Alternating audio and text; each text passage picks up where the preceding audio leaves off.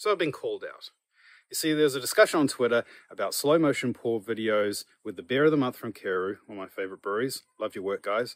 And I kind of said, hey, this sounds like a fun challenge. Let's see who can make a great pour video. Hi, Future Rog here. I've just finished the edit. Before we go any further into this video, I did want to state that this is not sponsored in any way, shape or form. This was just a friendly little challenge between my friends at Kereru Brewery and myself. The beer I purchased through the Beer of the Month Club, paid full price for. Every single thing you see me use in this video is paid for by me. It's just a friendly challenge, not sponsored, okay? Right, formalities out of the way, back to the video. I've no idea what to do. All I know is I don't have a good glass. Nope. There's a lot of Coca-Cola branded glasses in here. So I got to do something about that first.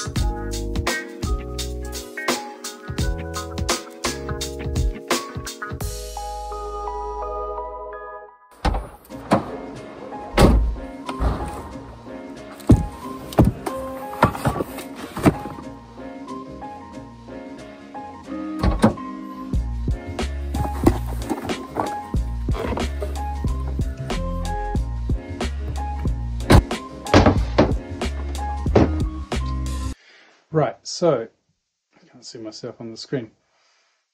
Got my glasses, went down to Kmart, grabbed those, grabbed a charcuterie board.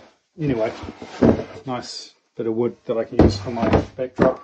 I'm going to need a few more things, that being this old projector's table, but it has a thread in the bottom, which I'm going to use on a tripod. And of course my tripod, this old thing is being beaten up, gone through the ringer, but this is what I'll be using with this board and this board to put the drinks on, glasses to pour into. What else? I'm not sure if I'll go gimbal, we'll see how we go. Also a jar. So I've got a jar, I've got some glasses, and I've got a table. And we're going to try to shoot this outside so we get some nice natural light. We'll see how that plays out. Hopefully it works so then I don't have to worry about lights. Camera, of course, which I have here. Of course, the other thing that I need, which I completely didn't think about, is, of course, the beer. So grab the beer, sacrificial beer, because this one's going to go through the ringer before it gets drunk, if it gets drunk at all. Okay, so first things first, I'll just drop that down. I'm going to use my light stand for the table itself rather than my tripod, because I will need my tripod when it comes to, there we go, shit's on fairly tight, yeah. I will need my tripod when it comes to filming and stuff, and so I don't want to make this, but the other advantage to using a light stand is if I need to lift it up higher or drop it down lower, depending on, you know, the angle I'm going for, I can do that quite easily using this method. So this will be my main table, this is it. And then my plan is to take this board, sit it just on the top here with glass like this, stay there. And of course the beer in question being the Kereru Cherry Belgian Ale, which is 2.1 stand drinks of 8%, which is why I'm going to sacrifice one of these and not try to drink them as I go, because this would be a very different video if I let that happen. Yeah, simple, he said. I used to have a nice hedge out the back, which would be perfect for this, but this isn't going to work because I don't have the hedge anymore, just a wooden wall. So we're going to try to use a tree facing the house more, see how that works. Plus the sun will be behind me, which hopefully doesn't create shadows, and hopefully though sort of does what I want it to do for lighting the scene.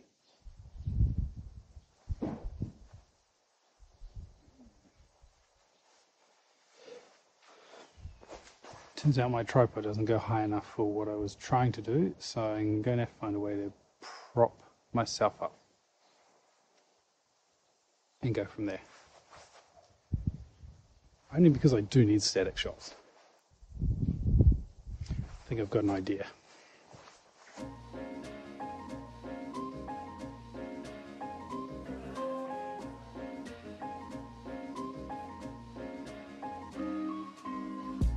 Okay, I need my glass over here.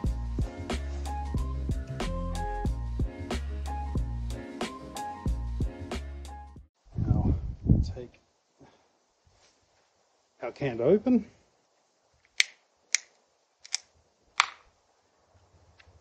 Here's the tricky bit. Where does the can disappear from frame? But here. Okay. Hit record. It's recording and 3, 2, 1.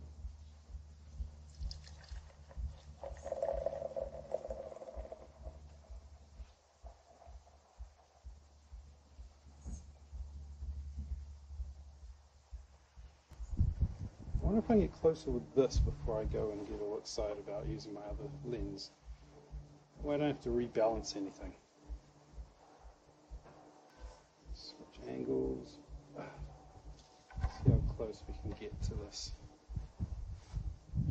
Okay. Might need another glass too.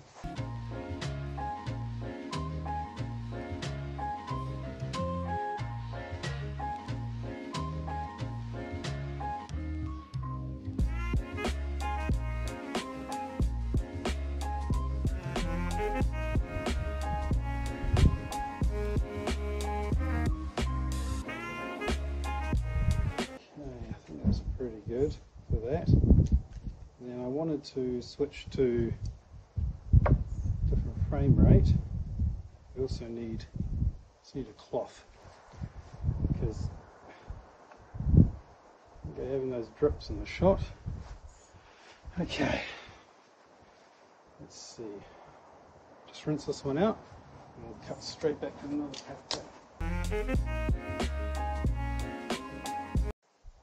There's one more angle I want to get, which is, stop that, a little bit different again. This one's a bit trickier.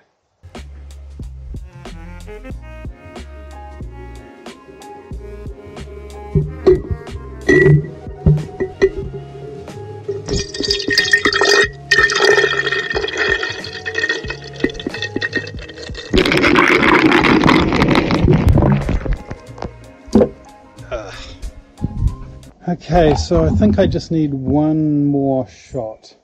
Having reviewed some of the footage on my camera, I think maybe if I could do a 4K shot that I can punch into, that would hopefully just be the last shot that I need to really get the get those bubbles and things going. So hopefully the beer's not flat yet, because that'll be terrible for this shot.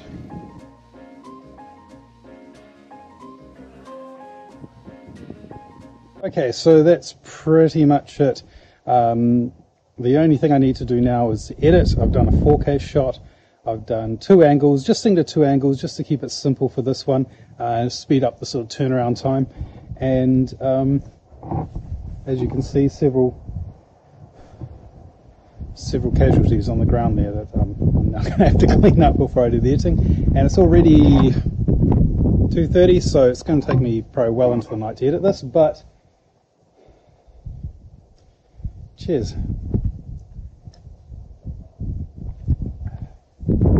It's a little bit flat, a little bit warmer than it was, but it's not too hot a day, so I think we've got away with it.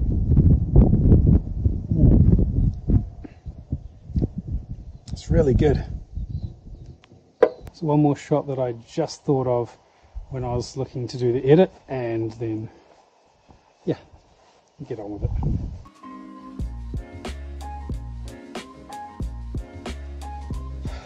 One of those shots better work, because it's very hard to keep tracking and use the thumbstick and spin the thing and hold the thing straight. It's better of 2 people if you can do it, but You use what you've got, right? Now to the editing. Okay, so now into the edit. I've finished the edit now after several coffees and plenty of beer. I just want to run you through a couple of things in the edit that you may have missed when you watch the full clip, and to show you what I've included, particularly in sound design. So first of all, I guess I should show you the full clip, right?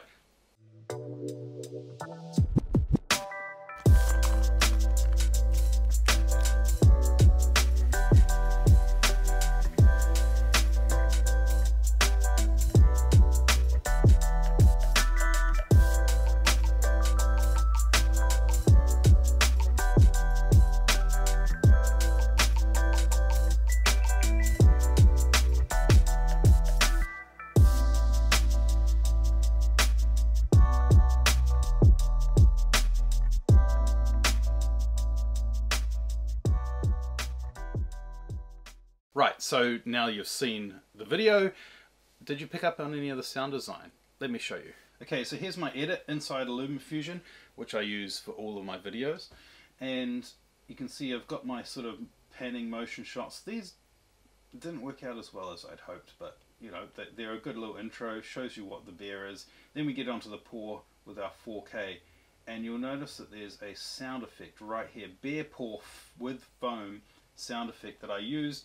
I could have pulled my own sound effect from the beer pouring. Unfortunately, with all the neighborhood noise and the wind noise and everything like that, I couldn't quite get a clean audio out of that video. So that's why I went for using sound effect, thanks to Epidemic Sound, which I use for my music and video. And then right here is a couple more extras that you may not have noticed. So when we go into the shot that goes into the beer glass itself, you'll see I've still got the beer foam pour here. I've turned up the volume a little bit on it to make it more prominent, but I've also added a couple of more. So I've got an underwater diver movement. So that is just basically the sound of diver. If I isolate that out, so if we just mute our beer pour and our other sounds, including our music, and I just play that through for you,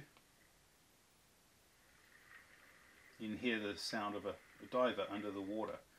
On top of that, I then layered a vinegar pour to add a little bit more fizz to the audio, because you know, underwater sounds is great, but beer fizzes, so we wanted to have a little bit of fizz, which sounds like this, and then fading out. So now that I've stacked that all together, now just listening to the sound audio without any music, it comes across once it's stacked, and I've played with the volumes a little bit like this.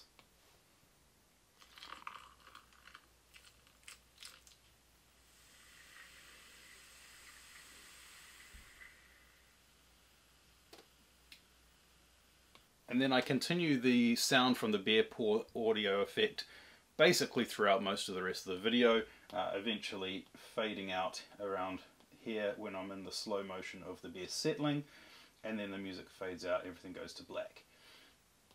Now if I was making this into an actual ad for a client, obviously they slow motion of the beer sort of frothing, and I'd shorten that a lot more, but this was more to sort of show the highlight of the beer. I'd also throw in a logo here, which I don't have a proper high-res logo from Kereru Brewery to throw in the end, but you would have the logo come up at the end, and yeah, I think it could make a nice little ad for social media.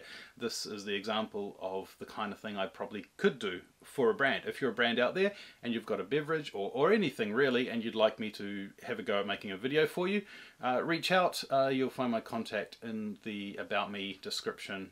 Otherwise you can reach out, Rusty Rog on Twitter or Instagram or any of those places.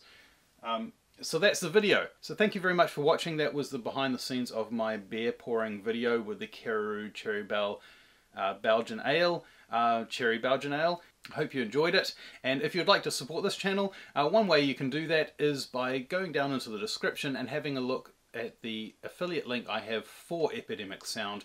If you click on that and sign up to Epidemic Sound, which I got all the music and audio effects for this video from, I will get a little bit of a commission that helps me pay for my Epidemic Sound subscription, so that would be much appreciated.